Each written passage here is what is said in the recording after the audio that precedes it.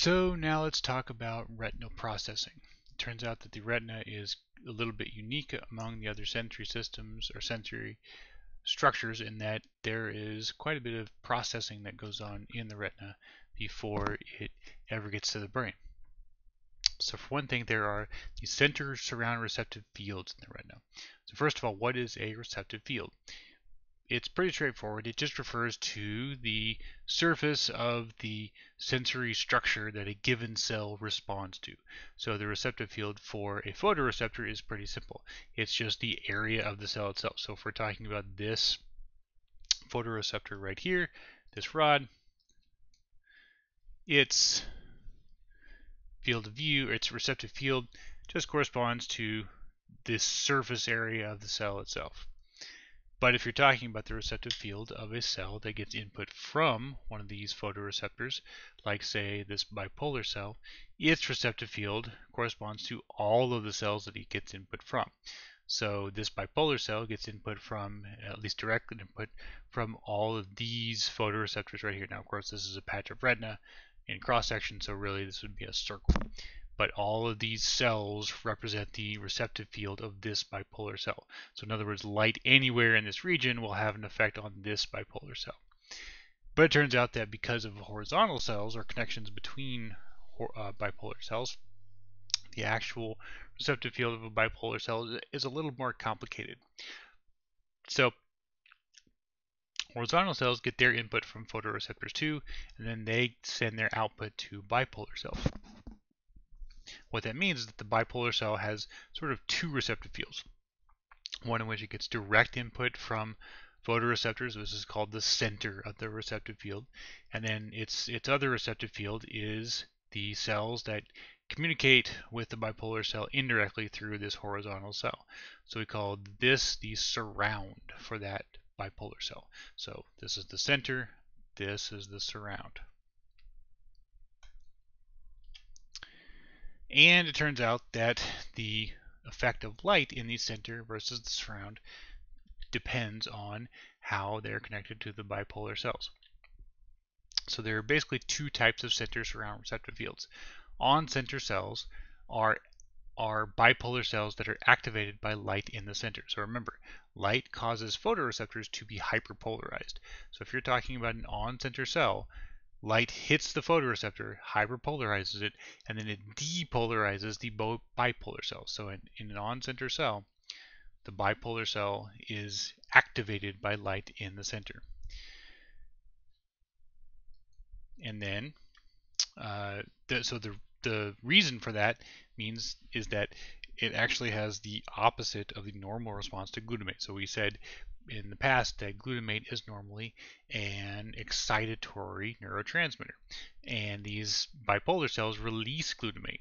But remember, in the presence of light, they actually release less glutamate, and they release more glutamate in the dark. So the fact that these bipolar cells are depolarized when light is present, meaning there's less glutamate, means that they must be inhibited or hyperpolarized by glutamate, which makes them kind of unusual. And that means that the fact they're depolarized if they're hyperpolarized by the presence of glutamate, they are depolarized by the absence of glutamate. So that means they are, and depolarization we already know causes action potentials, so these cells are excited whenever light hits the center of their receptive field. An off-center cell will have the opposite response. So an off-center cell would be a different type of bipolar cell that responds to light in the center by actually becoming hyperpolarized. So that means, that means they are depolarized by glutamate. So if this right here was an off-center cell and light hit the center, that would reduce the amount of glutamate, which would hyperpolarize this cell, again, if it were off-center. So basically, on-center cells are excited by light in the center of their receptive field and inhibited by light in, whereas off-center cells are inhibited by light in the center.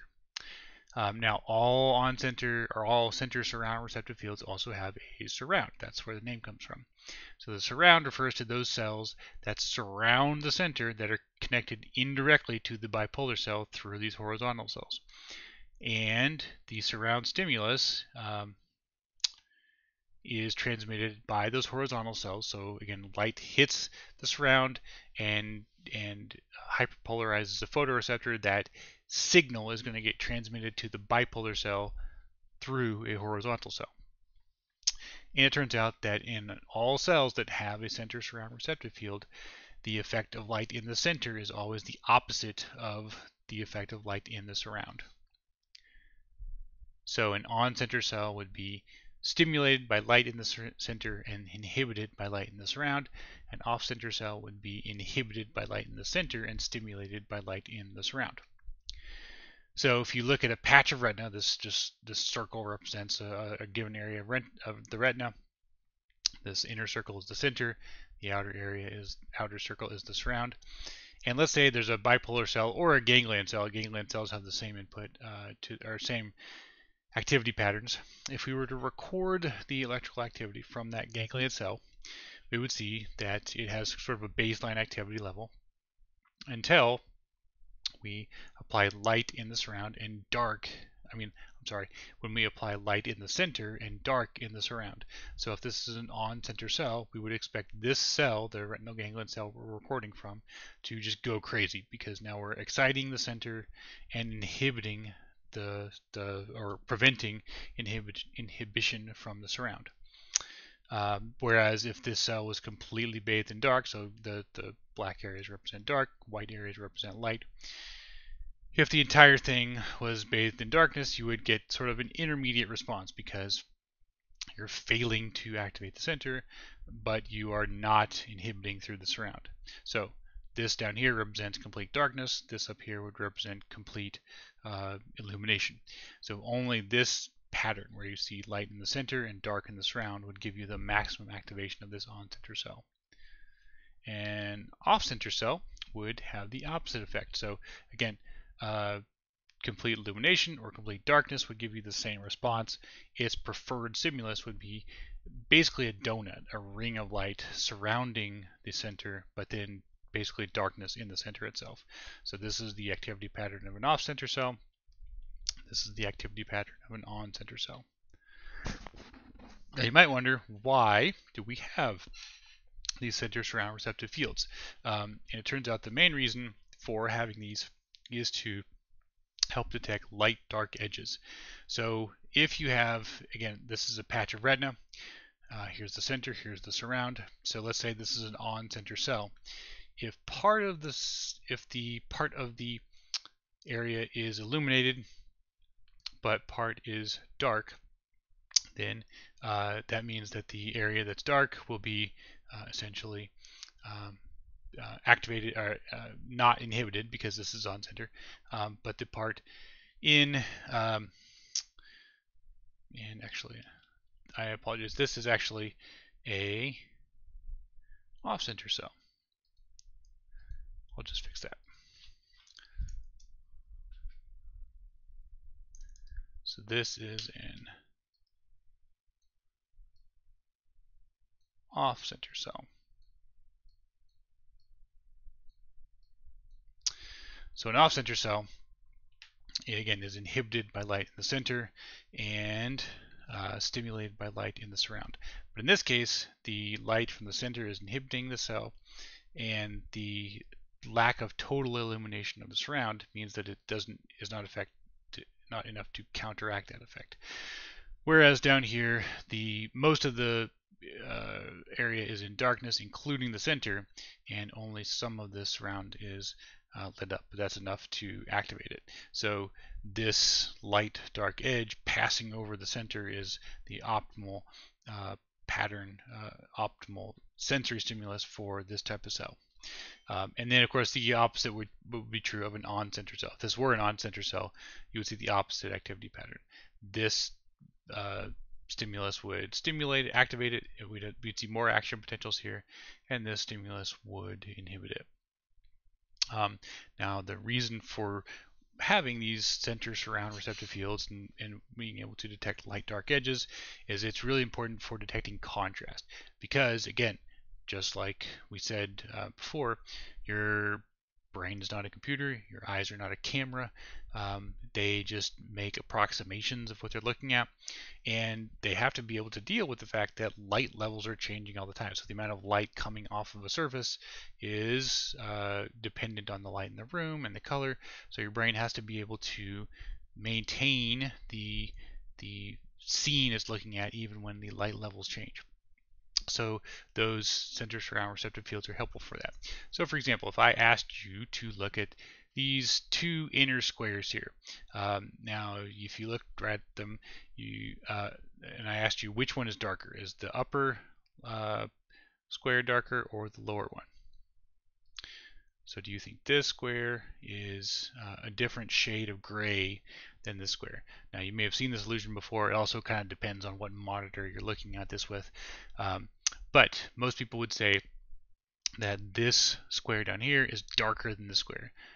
But in fact, they're exactly the same shade of gray. And the reason they look different is because the edges of those squares are hitting some center surround receptive fields. And so if they're on center cells, the edge of this square, when it hits your some of the center surround receptive fields in your retina, are going to be activated because the center is lighter than the surround, meaning that the surround, including this region out here. So you have, of course, an array of these that just happen to form a square on the retina, and so that's what you're seeing. Whereas down here, the center is actually darker than the surround, and so you'll actually get less activation from these cells. So your brain will interpret this as a darker square than this, even though they're exactly the same shade of gray. Here's an even stronger example of that. This is a picture of a cylinder kind of sitting on top of a checkerboard, and if I asked you to tell me which is darker, this square right here or this square right here, most people would say that this square is lighter and this square is darker. They are in fact exactly the same shade. So I can prove it if I switch to my pen here. Actually, I'm going to switch Windows 2 to make it easier to see.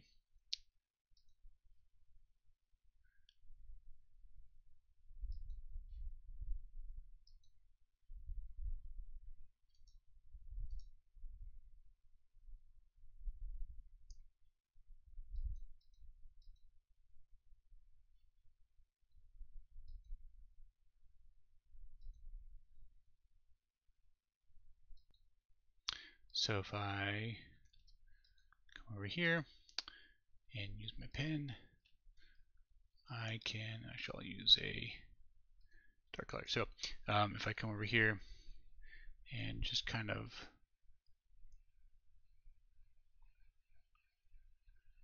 try to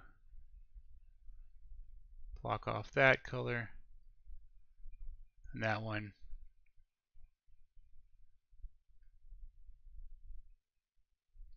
you can maybe see, because I'm kind of taking away some of that extra information. Now you can maybe see that this color right here is the same as this color right here. In fact, I can try this. Let's do this. Maybe easier if they're right next to each other. So again, this shade of gray is exactly the same as this. Again, if you don't believe me, you're welcome to download this image and look at it on your own screen.